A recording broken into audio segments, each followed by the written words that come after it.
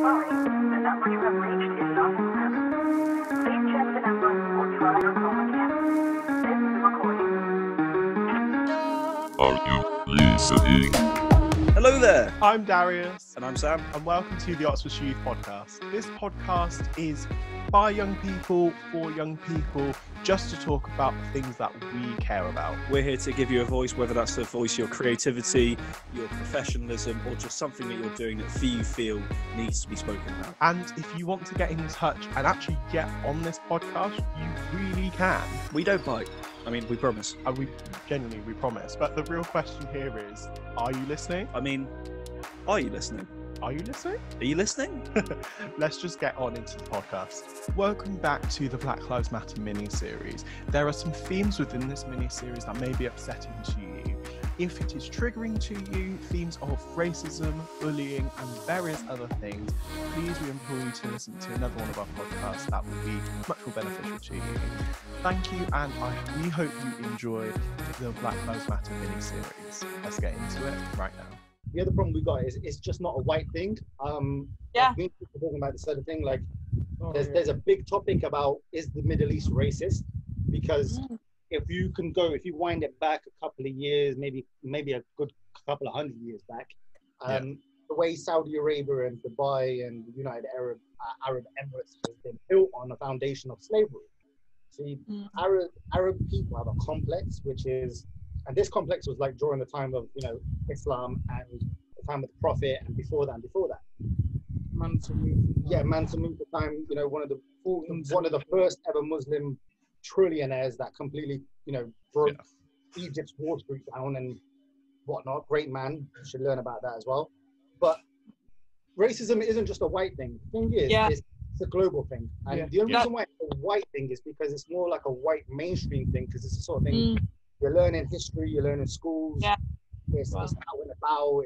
Recently, like maybe a month or two ago, about Churchill and his ideas and ideologies about Indian people, which was already in the history book, but because something big happens, something else has to come out from it. But like Arab people, I mean, not all of them. Itself is built on slavery. I mean, they don't look at Asian people, South Asians, East Asians, Africans, Jamaicans. Anyone that's not Arab is classified as the lowest of low, and they can do the slave work. Arabs back in ancient Egyptian times, they had black people as slaves. They had Asians as slaves. So, like, to be fair, I wouldn't say it's just a white thing, and I don't want to say it's always been white. It's always been white, but the limelight has always been on white because of the whole slavery that happened in America and Europe. But slavery always levels, aren't there? There's like even within sort of ethnic groups, there are still hierarchy. Cultural, there's hierarchies. Like, I mean, like on my family, so I have like Saskia, a side of my family who are Central Americans, so they're not white. My mum's got brown skin, and I've got the genes of my dad, so I sort of turned out white. And even then, just the kind of in Latin America, there are so many different races that combine to create Latin Americans, and there are black people, there are Native American people, and white people because of colonization. So there are different ethnicities that make up who you are as a Latin American, and it's within that there is so much racism, and it is a hierarchy of races, and if you're at the bottom, you're at the bottom. And it does just tend to be Native Americans and black people who do end up just being the most oppressed. And sort of the lighter you are, the more privilege you have. And it's such a they had an actual system for that. They had I think it was called Mestizo or something. They had they had that system where they graded people on how superior they were by the color of their skin.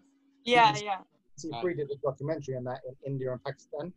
And you can catch it on iPlayer on YouTube and everything. But it was a thing that went down that if this was based on marriage, right? This is marriage alone. So when a man looks for a girl, they look for 3 different types of things, and one of those criteria was the complexion of the skin. So the lighter you were, white basically, you were at the top of the top, like there, right? The darker you were, you were considered below, beneath, dirty, that kind of horrible. in Asia, the same thing happens. I mean, like, I'm from Pakistan. My parents are from Pakistan. My dad is, my mum isn't. But you've got this level of color. And, like, I've seen they use these chemicals, Fair and Lovely. Like, that stuff is disgusting. You put that on your skin, like, my cousin had it, I think. And got blotches of skin, like, it's gone white. And he's got this condition now where, like, he's been using it, turned all pink and bleach. And it's again, that's due to, like, the whole colonization of India and Pakistan and white dark being bad, and people like, oh no, the whiter you are, the better you are. And, like, it's still even now, like, I've had, like, where they say, oh, my kid's not that good looking. Why? Oh, he's kind of dark, isn't he? It's like, what the? Why are you talking about woman? Like, your baby's cute, man. Baby, look, don't smile with back. You know what I'm saying? Like, don't talk about cousin like that. But it's sick. And I feel level. I want to ask you, I feel like there's so much casual racism towards Pakistani people. Like, my Arab cousins were called like Pakistani as an insult. Ooh. Yeah, they would have got well offended by that. Yeah, Arab people don't.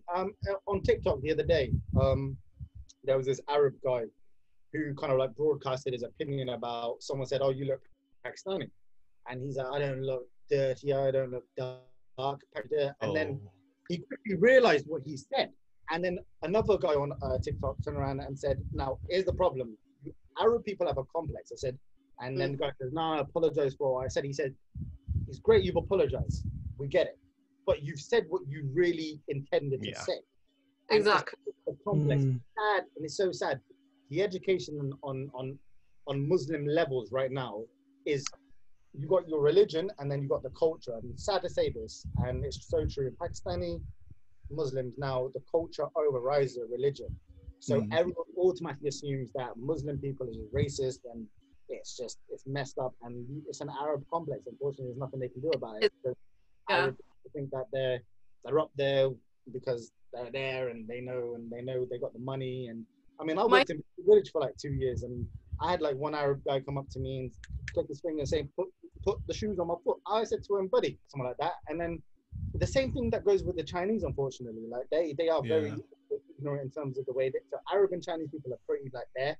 I'm surprised they don't get along at the moment in terms of the ignorance that they've got. But this is my personal, like, opinion and how it's been with them. They're always like, come. I need to buy this. I need to buy that. Put that in my basket. And then it's like, mate, I'm not your servant. I'm just a sales guy. I'm selling you, I'm not your personal butler. I ain't Chives. I ain't no Jeeves. Don't be calling me, Abu, come here, please, and put my basket in my car, please, because I ain't gonna be doing that. And if I am gonna do it, it's £100 a minute. So let's go. I mean, if a brother's got to hustle, he's gonna hustle. Rupees, fam, rupees. But it's a systematical racism stroke global thing going on. It's deeper than just the white thing. I mean, a lot of people think, like, ever since slavery, has gone, from, like, being physically more out than, when they used to chain people, a lot of people think that it's been eradicated. However, I think it's just been more subtly hidden, and it's not in words. Unless you actually know, if you're a person of color, you can pick it up, like, on the small things, like the idiosyncrasies, the nooks and crannies of how it is. And it's like, if you're not looking for that yellow car, you won't see it. But, like, when I walk into a shop and I'm with my white friends, they won't acknowledge what I've seen, that the guy's actually looking at me like 2, 3, 4, 5 times, and then walking around the opposite aisle, following me. He ain't liking your outfit. He ain't liking your outfit, rude boy. You know what I mean? It's like, like right now, racism is kind of, although it is out there in some places, like now, I think, although, like I just said, the slavery is not that out there as much, it's just hidden better now. In a sick, twisted way, it's a good thing that Donald Trump became president, right? Because before him, they had Obama, and then before that they had George Bush, right? George Bush's time, it was kind of like a hidden, like, slave. There wasn't too much going on in racism. It was there, but it wasn't mediatized. It wasn't there. It wasn't in your face. Obama came in, racism kind of went, but you still had the occasional, let's slander the black president because he's Arab. He's Arab because he was, I don't know what side of Arab he was, but on top of that, he's black. And if it was Muslim, straight off the bat, because he had a name. And then you had, you had, I ain't gonna say his name. You had the Orange Peach come into, power, and Pancake himself, kind of like, it was like, like when you're in your bed, right? And you kind of like, I personally don't do this, but I know quite a few people that eat in their bed and they got bare crumbs on top of the sheets, and you kind of go woof, and then you see all these crumbs flying out. That's what happened. It came in power, and you saw racism coming from the East Coast all the way to the West Coast, from the North to the South, and it was like bang, bang, bang, and it was like, it's cool to be racist. I'm gonna try and calm him down a bit. Yeah, I want to hear some. Sorry, I want to take him over.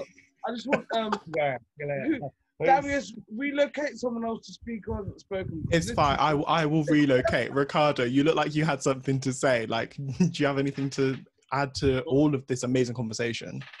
Yeah, I mean, I had a few things to say. Everyone's just on it, everyone's got their opinions. But I mean, a lot of you already understand that, like in America especially, slavery is still a thing. You have private prisons in which prisoners are paid absolutely nothing to produce goods and to do jobs, which is taking out of the labor market of America. And predominantly the prisoners are black people. So, slavery has moved from one area where it's openly being acknowledged to another. And essentially the government have put in place, or when this was, when this transition period was coming, they put in place systems in which black people couldn't get accommodation with white people. You couldn't get the houses with white people. There was inflow of drugs. So of course, crime will manifest in any area, no matter what color you are, if there is no economic support. So it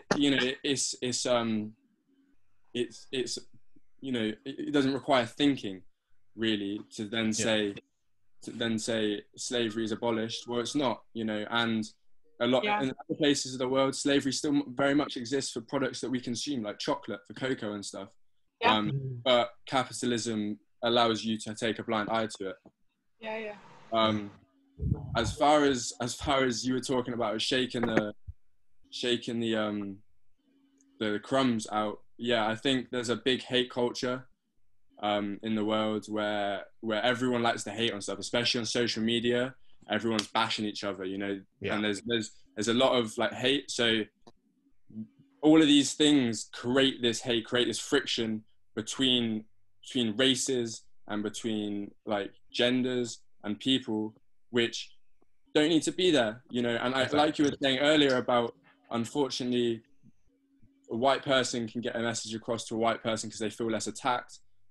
That wouldn't happen at all if it wasn't like kind of this culture of like everyone feels so attacked all the time. There's so much hate flowing around. People are, you're bashing people on how to you're not doing this, you're not doing that. Okay, we'll say, all right, this is your way of living, I understand that, but have you ever tried doing this? Do you want to come? You want to come chill with me, and we'll go to an area where you're not. So we'll do something that's outside of your culture, outside of your comfort zone, and expand your horizon. Because the way I don't really understand how these people think, because it's the way I've been brought up. But these people, like people that are more racist and people who have these biases, don't understand how I think necessarily. Okay, so there's no way we're going to be able to communicate ideas and just yell at each other to create harmony. You have to lower yourself, or not lower yourself at all, that's the wrong word, but you have to embrace who they are first to then get the message across. And like, I haven't been a massive advocate on social media of all this stuff, because I just feel it's too much like in your face telling people what you have to do, instead of like, kind of guiding people in the right direction. I think there's too much hate for it. And for me, I would rather speak to people around me and change the people around me first. And then hopefully, they do that, and then the impact will increase. You also like, oh, sorry. I was just gonna ask a quick question. Yeah, Karen. I was gonna say, like, Ricardo, do you feel like if you were to speak out about like the racism on your social media platform, in terms of like you being a model, do you feel like that might kind of like mess up your future opportunities with someone that isn't as like minded as you? Because like that has happened in the past when we've gone for jobs, I'll tell you a funny story later on. But like, is that how you kind of like feel that maybe if you did do something like that, kind of like being selfishly and in your right way, that you might not turn around and say, I might not gear towards that because it might mess up my like future. Yeah, because someone ignorant or understanding. Yeah. I mean, we're all selfish to a degree, Yeah. But at the same time, if someone doesn't want to book me because of my opinions, Yeah. I always try to stay very true to myself. I don't want to ever like become something I'm not. So if they don't want to book me because they don't like who I am, like, I wanted to swear, but screw them. What can you do? I don't want to work with them either, because especially for me, it's that you need to be able to connect with like the photographer, the stylist, and everything. Otherwise, it's just gonna be, it won't be fun, and the product will be rubbish. Yeah. But yeah, I mean, maybe a little bit without like thinking about it, because of course there are, especially in like the fashion industry, there's a lot of residing racism, I think. And it needs to be flipped on its head. Yeah, definitely. Yeah, no, I agree. Especially with the fashion industry. The fashion industry is questionable. I love them, but you're questionable. Because it's like you look at loads of these fast fashion businesses and then you're like, how was this made so quickly? And why did it rip so quickly? Yeah. If it was made in a great way and not made through slave labor. Like, I'm not going to call out any companies' names because I'm not going to do that today, but you know who you are, because there are so many who are out there doing it, and even if they're not doing it overtly, they're doing it in some way. And on top of that, there are companies that, if you've ever seen, those fun bots on Instagram and Facebook where they're like, oh my gosh, yeah, get followers. They're from click farms. Click farms are places where young children sit in a room and literally click like on something and they get paid less than a penny a day. Yeah. That is modern day slavery. Well, not even modern day slavery. That is just slavery. Yeah, I think the fashion and the beauty industry are just built on, they're kind of built on oppression in many ways, because especially for females, and particularly black females as well, they're never really represented, or up until recently, especially in Western media and Western fashion and beauty, there's just been such a Eurocentric standard of beauty that's completely unattainable anyway. It's not like it's realistic, and I think that just gets shoved down your throat from when you're a child, and that's why I guess we see so many stories of black women who don't like their hair or bodies or whatever, because they've never seen themselves represented for the beautiful people that they are, like they just are. And it's such a shame, because we spent so long and so much time and money and energy goes into sort of promoting beauty for white women and white body types and Western women, when that's just absolutely not representative of people in the West. That's not a thing. We're massively multi-ethnic, and we shouldn't just be appealing to one style of human. That's just rubbish. 100%. And I feel like I've always felt like that. I've always anytime I look for hair products, skin products, it will be closely followed by for black people, because it's like, I don't know if it's going to work for my skin. Like SPF, as much as I want to protect my skin from the sun, I don't want to look ashy. I don't want to look like Casper the Ghost. I ain't about that life. Because as soon as it does that to you and you walk out, and then you'll be out in public and you'll see like a girl you like and you're like, hey, how are you doing? And then she's like, you look like a ghost. Like, step back, boy. And I'm like, I ain't trying to play these games. I want to look cute when I'm stepping out my house. And like, you have to look for all of these things. Wait, bruv, did you cream your elbows? That's the real question. Yeah, man. That's actually here. Knuckles, it's a thing, man. I don't understand. We go through cocoa butter by Vaseline, like on an average monthly thing, man. Damn thing. I got one in my bag right now. I would get up and go there, but I ain't. up to elbows, knuckles. Dry skin's a mother, people. Funny. It's all dry skins are stress. Like the fact that we could go into a whole other podcast just about skin.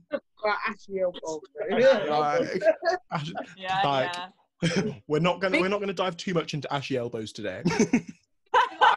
We're out. I'm exposing myself like Ashy elbows sponsored by Cocoa Bar. Blue Magic Cocoa Butter, if you would like to sponsor this podcast, I will not be mad. Like, I use you every single day, so if you want to come through with the coin, like, that'd be great. Free promo over here. Yeah, exactly.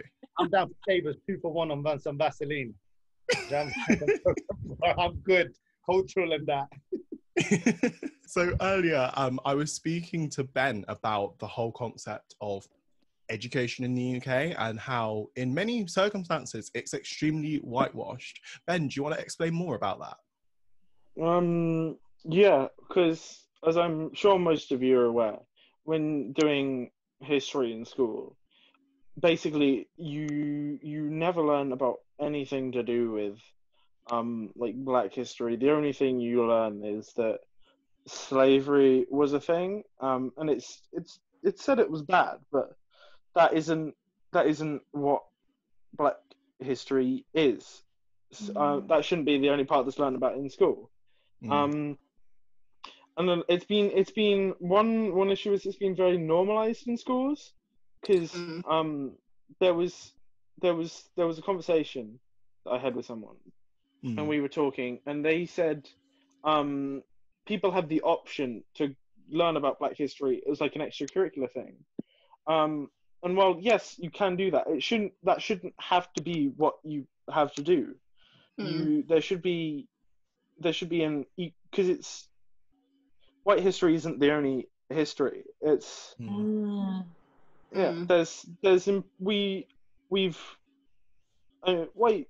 I mean, there are important things, I'm sure, like we've invented the light bulb. I mean, I guess that's important to learn about. But there's so many more things that need to be taught in school. I completely agree. I had in my English A-level, every single one of the authors was white. Everything was from, we even learnt about this book called My Boy Jack, which was from a colonialist's perspective, Kipling. And every single, in our poetry anthology, every single one of the poets was white. And it was just, my favourite author is Audre Lorde, who was this queen. Love her, yes. I gave Jas a book on her. She is my icon. I love her so much. She is this Black queer woman. Her poetry could have easily been featured in our A-level anthology. It's only we were only taught literature from a white perspective, which is actually really harmful. Extremely. Yeah. We had a similar. Oh.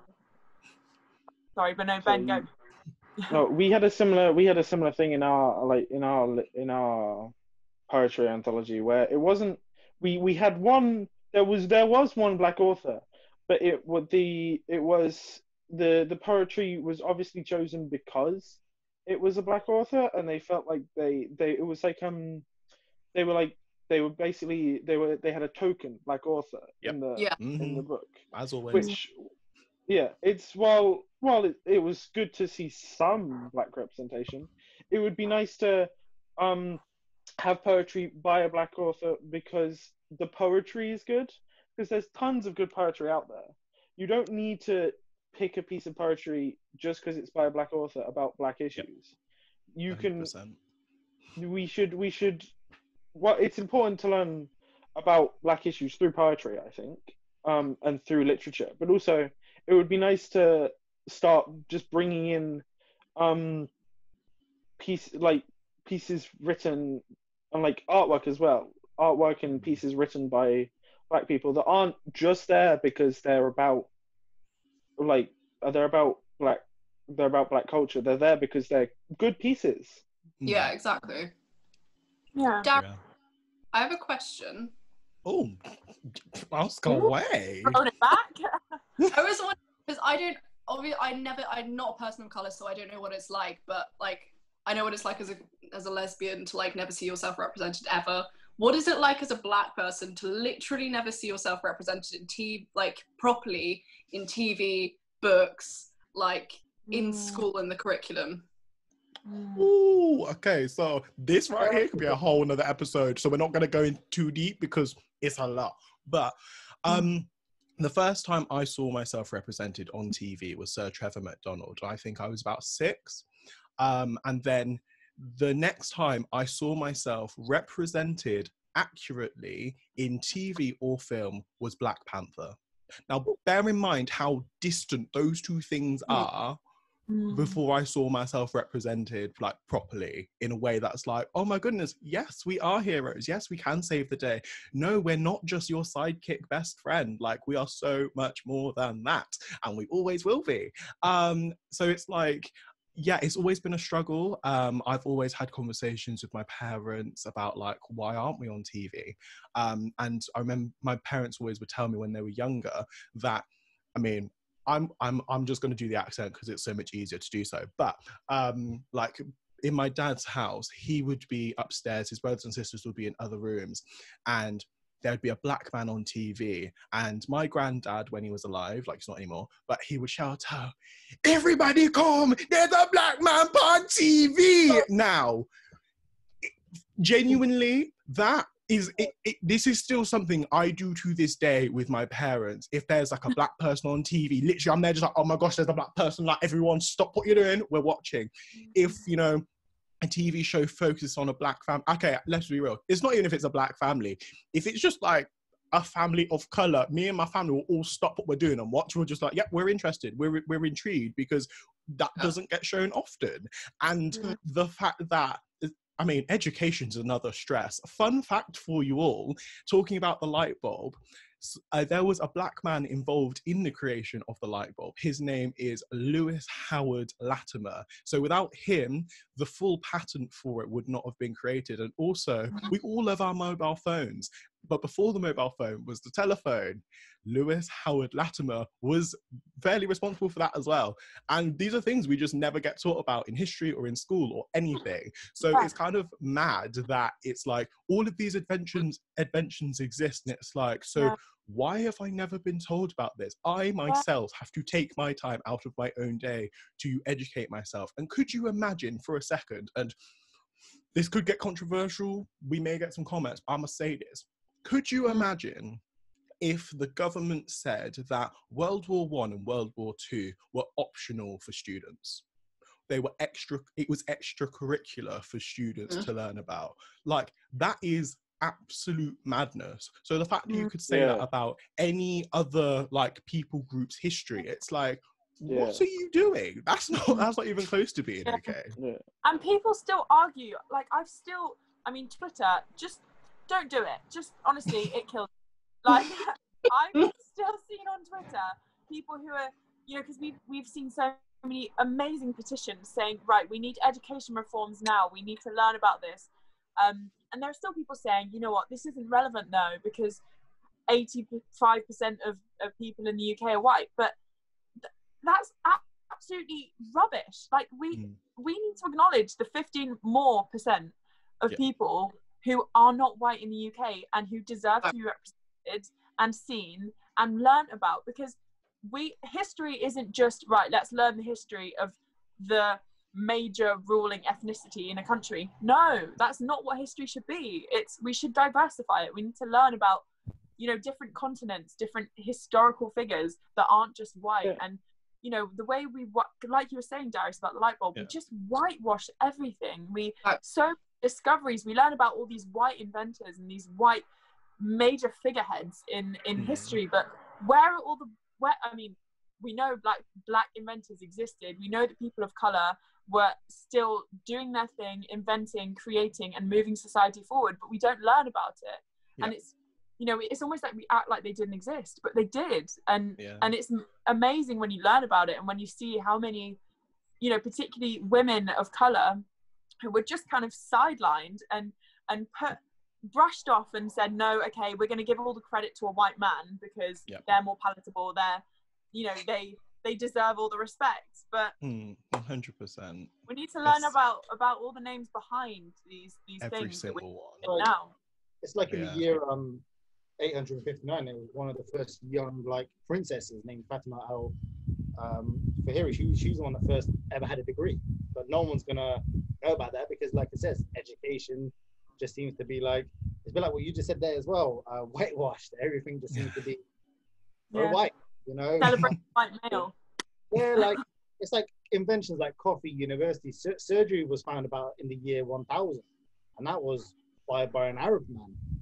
Same with like the flying, you know, like you ever see that movie about I think it was with Leonardo DiCaprio and a few other, someone else, about the first ever flying machine being invented.